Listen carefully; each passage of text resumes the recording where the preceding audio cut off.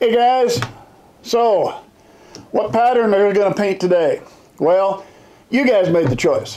A couple weeks ago, I did a short video talking about community tabs and an opportunity here where we can interact with each other and I can ask you questions, you can ask me questions, and we can talk about stuff. And I asked what pattern you would like to see me paint. I had a couple suggestions for Yellow Perch. Now I knew I'd painted a fire tiger, more of a green perch they call it, but figured I hadn't done the Yellow Perch. So for today, we'll go with what you wanted. We're going to do a Yellow Perch, and we'll do it on this deep diving crankbait. Stick around.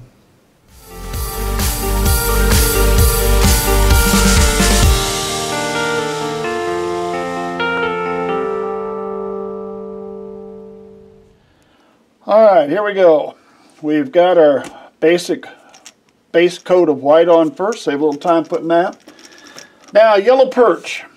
And I looked at the transparent yellow and I thought, man, that's just a little bit too yellow for me. So that maybe we can darken it up just a little. And I had no idea what I was going to try, but I thought, let's try some Createx pearlized copper. Get a pearlized color out of this. And maybe we can darken that yellow up a little. That's 2 drops. Let's see what that does. Wipe that off a little. Oh, yeah, that's not bad. All right, we're going to put a little more in here on that, though. A little more yellow. We'll need a little more paint than that. Put about 2 drops of yellow back in it. Let's see what we got there now. Kind of looking a little more like mustard now. That copper was a little bit thicker, so we're just going to add a tiny tad, just a little squirt of water. Thin that down just a little bit. There, I kind of like that. That gives us a nice light yellow color, but it's not too bright. That's what I think I'm looking for.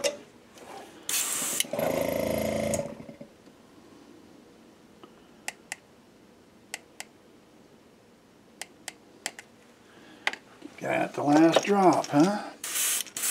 Alright. Just going to give it a good yellow coat for the whole thing.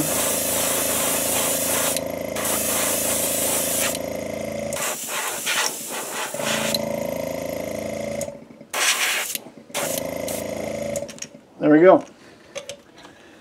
And that's a little bit, well, it's going to be hard to see in the camera, but that is a little bit, not nearly as bright as what we had.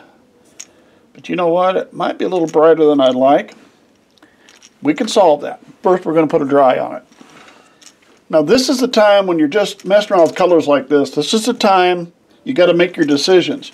Now, when I got that all mixed together, and I'm not sure if that's going to show up very well, the deal, I like the color there, but when I put it on the white of the lure, it's not nearly the same color. It lightened up a lot. So we're going to come back. I got to mix up a little more. We're going to come back and mix up just a little more paint, and we're going to put another coat on to see if we can darken that up just a little bit. You know, like I said, when it was in the cup here, it looked just right. But once you put it on that white base that you put on, it changes the color sometimes. In this case, it lightened it up a little more than I'd like. This is a little darker. But now we'll be a little careful. We won't, you're going to put a coat over the top. We don't want to go too dark though. So we'll just kind of be a little light about it here.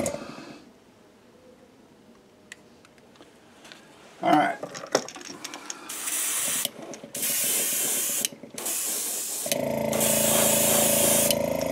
Yeah, that's a little darker. I can compare it now. Again, not sure how much that's going to show up in the camera, but I can definitely see it's darker here.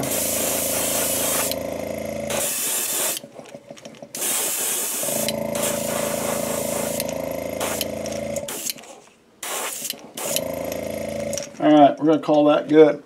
That darkened it up a little. Still a little lighter than what's in the cup, but we've definitely darkened it up over our bright yellow. So now let me put a dry on that and put some heat on it. We'll move on.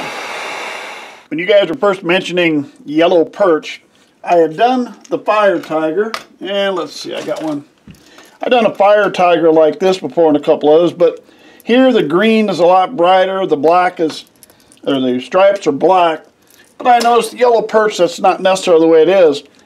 At first I kind of thought it would be brown, a little more of a brown for the top of that, but the more I looked at some of the other patterns, it had a little green to it, but it wasn't a bright green.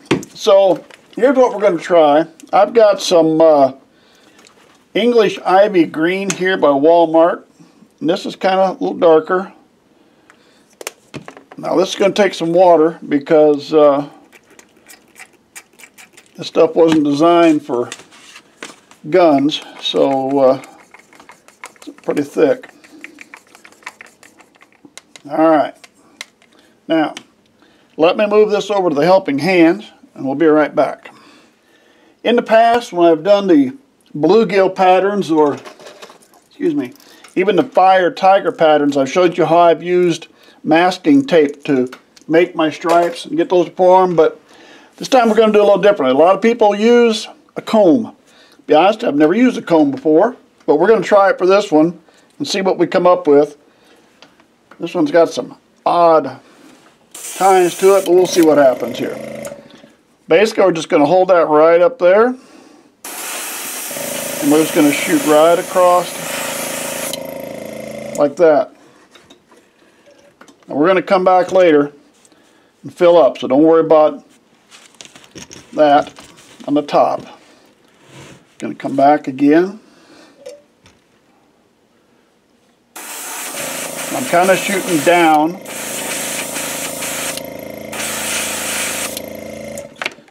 We're going to take care of the other stuff. That'll give us our stripes. We got our light colored in. Now, got our stripes this way. We're going to come right down the top here. Going to darken this up some.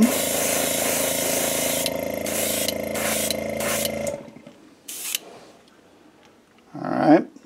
Now, I'm going to dry that, and I got another step I want to try. For our next step here, I've mixed up a little back in the cup with some water, Walmart. I'm using a burnt umber, which is, I guess, brown for us guys that aren't real fancy. And what we're going to do is real lightly come back across the top where I did the green. Now we're going to come back with a little brown, so we get a little bit of an accent stripe with that. And then we're going to come up here in the face. Hang on just a second. We're going to dial back the pressure. Get that pressure dialed back. I've been running about 40 pounds.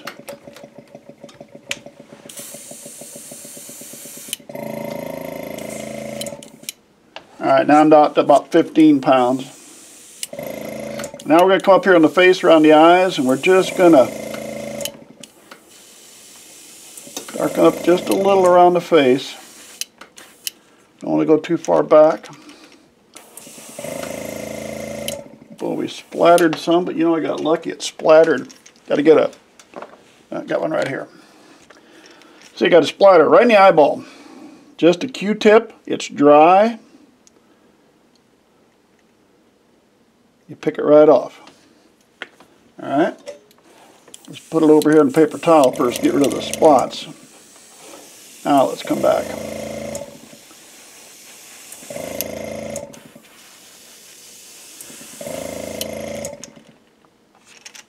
There we go. We're getting just enough splatter from that brown. Oops, dropped some off. Splatter from the brown's going back a little bit. I kind of like that.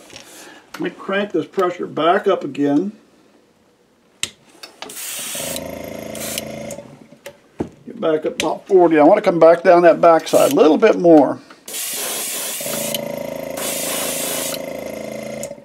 There we go.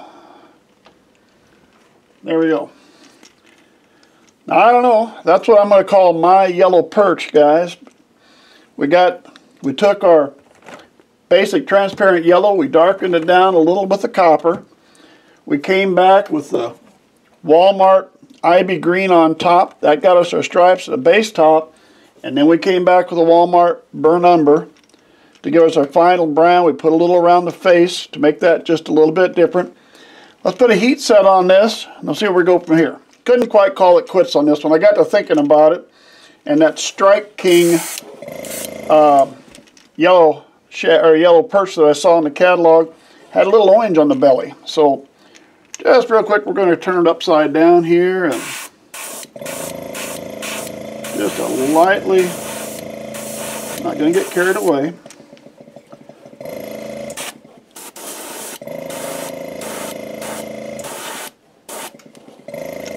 Just enough to give it a little bit of orange on the belly. I like that. And I got one idea, one more thing I want to do. Hang on. We got the basics done, but you know what? I thought about something. I haven't splattered a lure in a long time. So we're going to splatter this one. I'm going to take the pearlized copper that we mixed in before. Shake that up. We'll just throw a little pearlized copper here on the lid.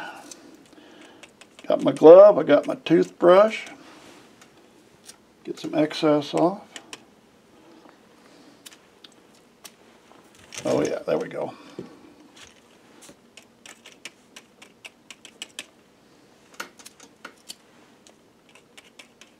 Load a little more up on it. You just never know quite how much to load up or when to quit.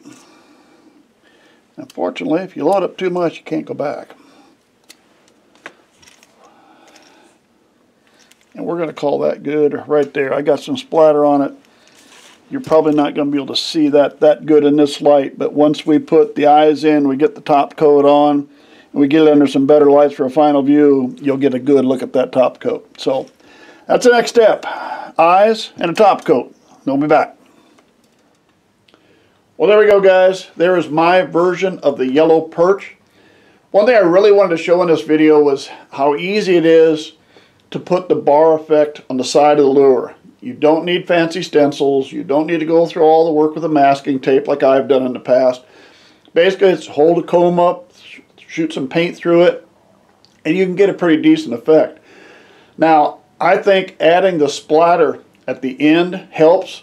It gives it more depth. It just adds that extra layer that really kind of separates the lure from the others.